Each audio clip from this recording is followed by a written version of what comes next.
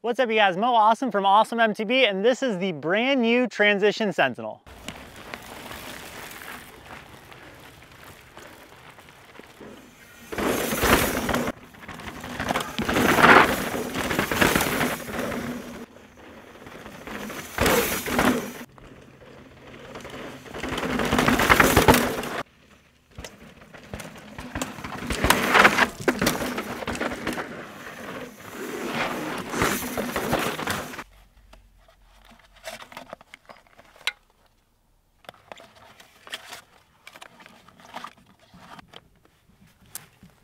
Now, this bike is going to be part of a much bigger series that we're going to be releasing in a few weeks. Stay tuned for that. But I felt like I had to give you guys my first impressions on this bike because I know that a lot of you guys are going to probably be in the market for something like this. This is going to be a very capable do-everything trail bike, and yeah, I think a lot of people are going to be stoked. Now, before we get into the review of the brand new Transition Sentinel, I do want to give a huge thank you to Pro Bike Supply for sponsoring this video. If you guys didn't know, Pro Bike Supply is one of the most awesome online bike shops out there.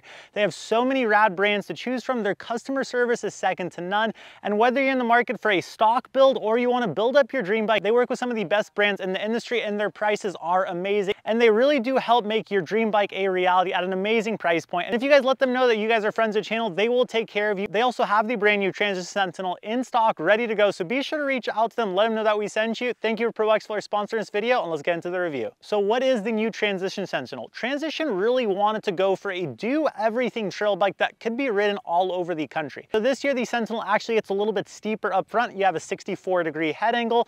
In the rear, you have 150 millimeters of travel. It can go up to 160. Up front, you have 160 millimeters of travel. Now, this bike also has size proportional chainstays, and they are a little bit longer this year. The actual bottom bracket height was raised slightly, and up front, you have a little bit of a higher stack height as well. Now, the new Sentinel also has internal frame storage. Now, unlike other bikes out there, the frame storage is actually separate from the actual water bottle cage, so you can get into the frame without taking that water bottle off. The bike also has a flip chip, and you can run this bike as a mullet. I've been running it with 29ers, both front and rear. Now, like I said, I've been riding this bike for the last 2 months, and it really is one of the most versatile trail bikes I've ever ridden. I've been absolutely in love with the numbers and the changes that Transition made to the Sentinel. In terms of the test bike that I've been riding, this is a size extra large. I am 6'2" for reference with an 805 saddle height, and this thing fits me like a glove. Now, up front, we have a Fox 36 with a Grip X2 dampener. In the rear, we have a Fox Float X rear shock. For drivetrain, we have an EXO transmission on this build. For the wheel set, we have a DT Swiss XM481 with 350 rear hub. For front tire, we have a Maxxis Assegai. In the rear, we have a Minion DHR2. For brakes, we have SRAM Maven brakes, the silver edition. The handlebar is a 1-up carbon handlebar with a 30mm rise with Transition's own in-house anvil stem. We have the brand new Fox Transfer dropper post out here with 240mm of travel. For pedals, we have my Deity T-Mac pedals, which has been awesome. So much traction there. Now, before we get into what I absolutely love about this bike and some things that I don't necessarily love, let's hit the trails and show you guys how this rides. All right, you guys, we are out here in Aliso Viejo. This is probably one of my favorite places to test bikes out, and I've been riding the new Transition Sentinel for the last 2 months. This bike has been an absolute blast, both on flowy trails as well as some of the more steeper offerings we have out here. This is the infamous Five Oaks trails with braking bumps galore. The Transition Sentinel is just gonna soak it all up. And man, this bike has such an active suspension design while still staying super poppy and playful.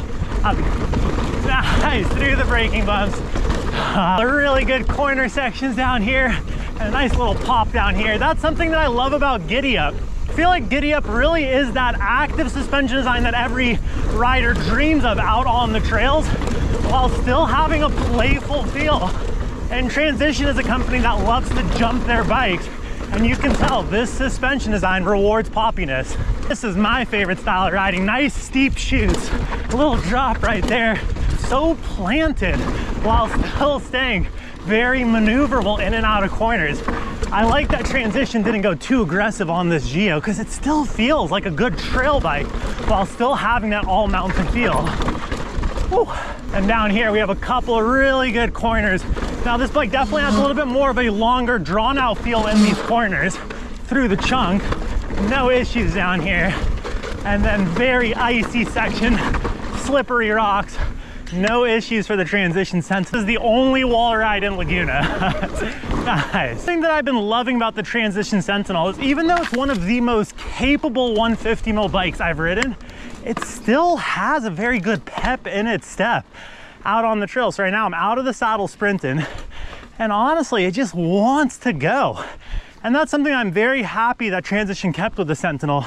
Feels like it's a very well-rounded 150 millimeter trail bike. What goes down must go up. The Transition Sentinel, couple of notes here.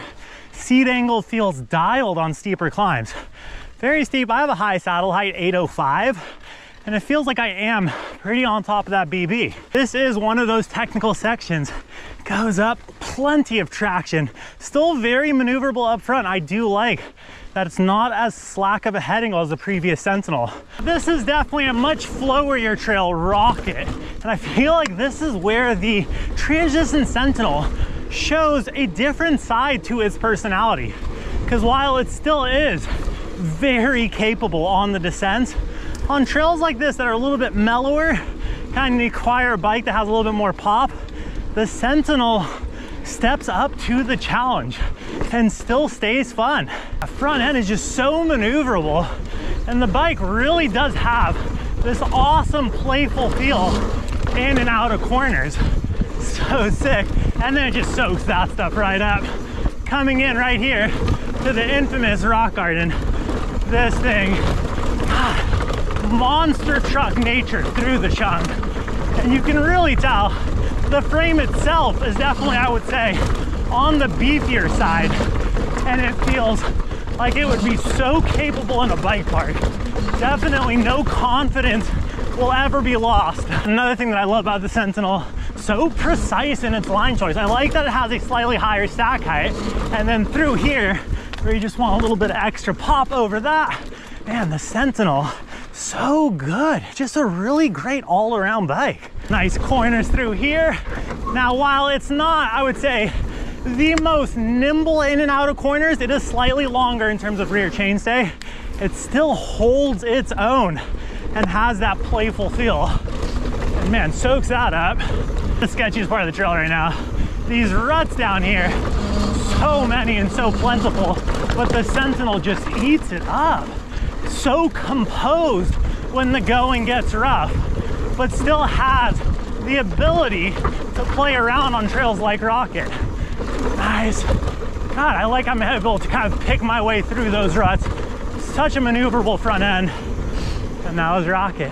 All right, hopefully you guys enjoyed some of that riding footage. Now, like I said, this bike is part of a bigger project that will be coming out in a few weeks on this channel. Really quickly, let's talk about some of the things that I love about this bike and some things that I don't necessarily love, and then you guys will have to stay tuned to a series that this Transition Sentinel will be a part of. The first thing that I absolutely love about the new Transition Sentinel is how versatile this bike feels. Like I said, I really do feel like Transition had to take a step back and think to themselves, okay, Geo with mountain bikes has come so far. I mean, Transition is one of those companies that definitely led the charge for progressive geometry. And I think what they started to realize is that year after year, bikes have kept going longer, lower, and slacker. Now, something long, low, and slack is going to do well, especially if you have fast, high-speed terrain. Places like the PNW, British Columbia. However, when you take that same bike out to the desert like Moab, Sedona, anywhere in Arizona, Phoenix, South Mountain, you're going to notice that a bike that's that long, low, and slack is going to have difficulty picking its line, especially on steep, techy terrain. And I feel like with the new Transition Sentinel, they came back to the drawing board and they said, okay, we want the Sentinel to be a do-everything mountain bike, and that's what I think the end result is. Up front, you're gonna get a little bit more of a conservative head angle. Like I said, they went a little bit steeper, so now you have a 64-degree head angle up front. Now in the rear, you still have size proportional chainstays. However, they're a little bit longer on this bike as well. Now 64 degrees still is fairly slack up front, and when you combine that with a little bit of a longer chainstay, you still get a lot of high-speed stability. However, Transition has raised the bottom bracket slightly, and you also have a little bit of a higher stack height up front. Now that combination of a higher stack height up front with a slightly higher bottom bracket, but longer chainstay and still a fairly slack head angle with 64 degrees gives you that mix of both worlds. This bike still has plenty of high speed stability and that aggressive nature you would expect from a Transition bike.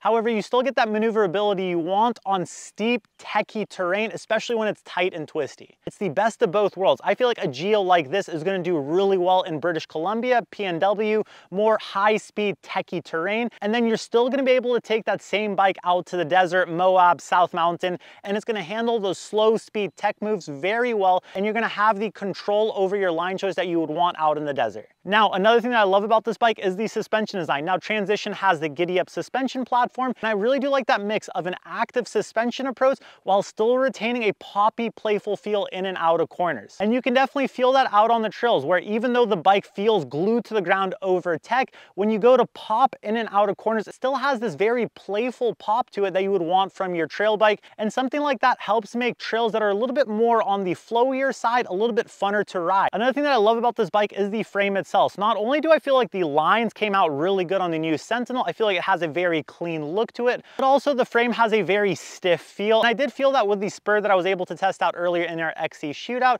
I just feel like Transition knows riders are probably gonna be pushing their bikes a little bit more so than maybe some other brands out there. The bike also has internal frame storage, and what I really like about the internal frame storage on the Transition is that it's separate from the actual bottle cage. Because a lot of times when the internal frame storage latch is gonna be underneath the bottle cage, you have to take your bottle off, you put it down, and by the time you get the mechanical storage, you get your bottle back on the bike. It's covered with dirt, so having it separate from the bottle cage was the pro for me. Now, another thing that I love about the Transition Sentinel is how it climbs. It has a very comfortable pedaling position. I feel like that steep angle is absolutely perfect, and I have a high saddle height, 805, and I still felt like I was on top of that bottom bracket, so longer, steeper climbs are gonna be very comfortable. Now, let's talk about some stuff that I didn't necessarily love about the Transition Sentinel. Like I said, the bike definitely has a little bit more of an active suspension design than some other bikes on the market, so you might find yourself reaching for that lockout a little bit more so than some other bikes. Now, that's not an issue because as soon as you get that thing locked out, I feel like the bike has a very comfortable pedaling position.